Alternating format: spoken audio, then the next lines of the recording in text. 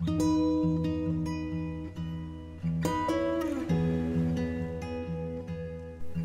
井抱一の鶯白梅図。一本の木に花を開かせる梅が描かれています。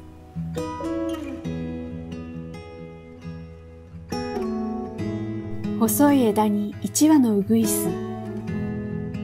ウグイスは春告げ鳥とも呼ばれ、春を象徴する鳥です。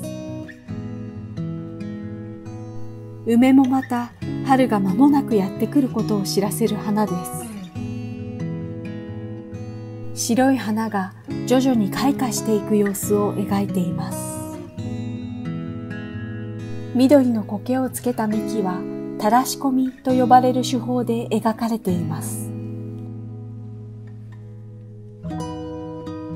細い枝は空に向かって伸びていっています。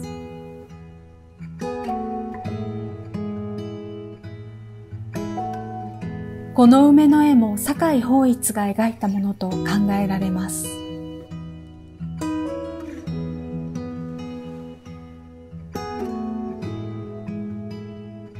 こちらの梅の枝は下へと垂れ下がっています。